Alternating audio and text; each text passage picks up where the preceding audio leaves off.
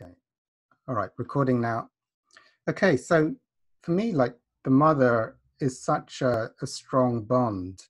You know, it's the infant. You know, the mother gives birth to the child, and that bond of wanting love and protection and care from the mother.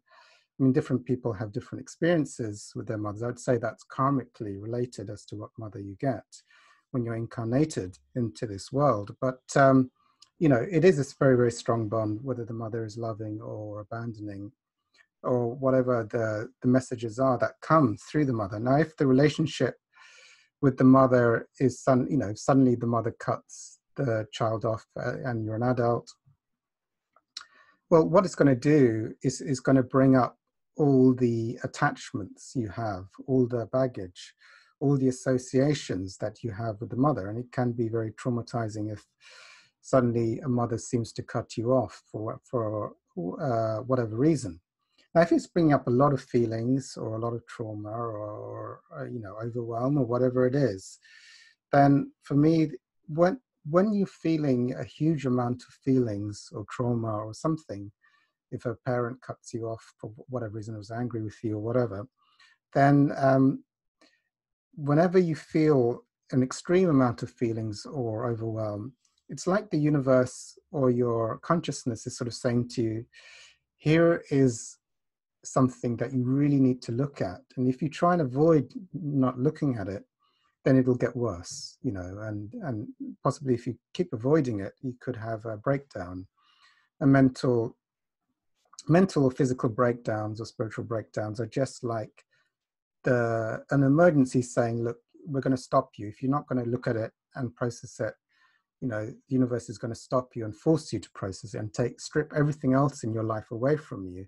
So that's the only thing you can work on. I mean, I had that when I had kidney failure. It's like, I've got to work on my spirituality now. I can't keep working in my job. It was like everything is taken away because I was refusing to look at my, you know, my spiritual bankruptcy while working in the stock market.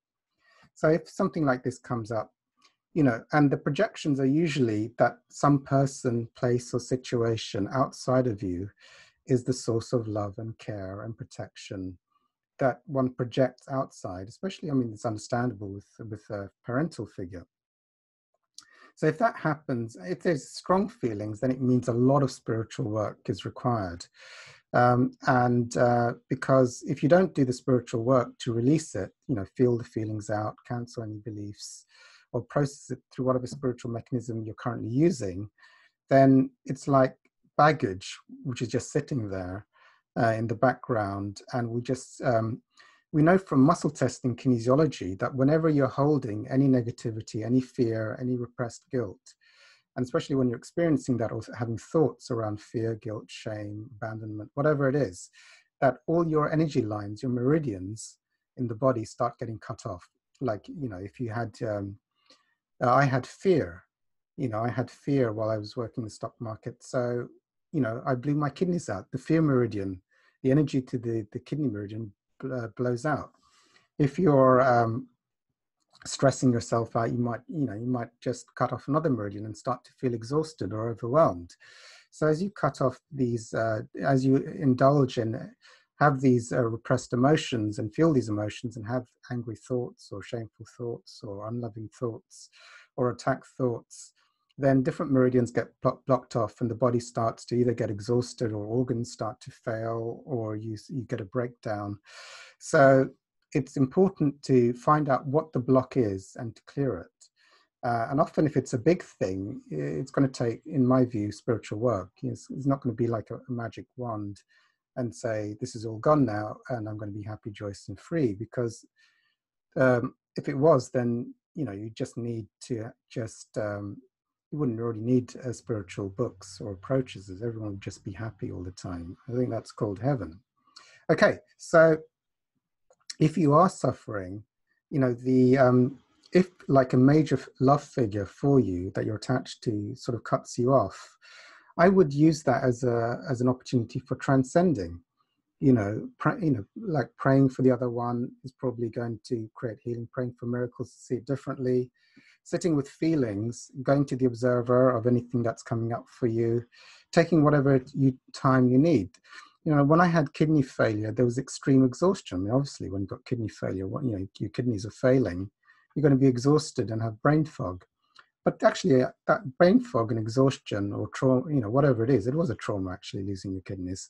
You know, if you sit, you know, I realized that this is going to take heavy processing.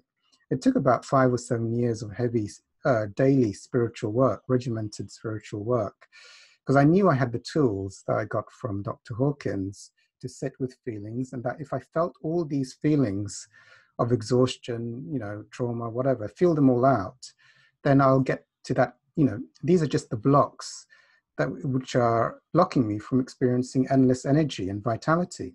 And all that negativity I had around my past, my attachments to my past career, my attachments to my body, as I just released all of that and just surrendered that to God, and surrendered all the fears and resentments around health, then, you know, miracle after miracle after miracle happened around health. So whenever these big blocks, I would say, like, I mean, it's just normal for addicts to want a quick solution to letting go. But actually, if there's a lot of repressed belief systems and repressed emotions, you know, having an approach and having a daily discipline to release that stuff does, you know, one of the greatest things I heard my spiritual teacher, Dr. Hawkins, says, actually, all of this stuff is finite. You know, there is an end, and it does get easier as you start releasing your repressed fear, shame, and guilt, and as you start releasing all the limiting beliefs you hold in mind. So, you know, I believe I can't have a happy life, or I believe I'm not entitled to miracles with my health, whatever it is, as you release them. But while these belief systems are still there, while you're still allowing these limiting beliefs or your karma to run your life, they'll still operate in the background, whether you work on releasing them or not. So the other thing to know with spiritual work, and why a lot of spiritual practices say daily spiritual work, is because you know, the world is programming you, and as you release work on spiritual stuff, then you become aware of other more subtle stuff that you need to release. And if you stop trying to clear out the ego in this world, I mean, there is a tendency for the ego to take on stuff if you're not constantly sort of protecting yourself and your spiritual presence and purity, because, you know, the world is just full of messages from everyone you speak to, from every TV, every advert you watch. Okay, so I will stop there. Press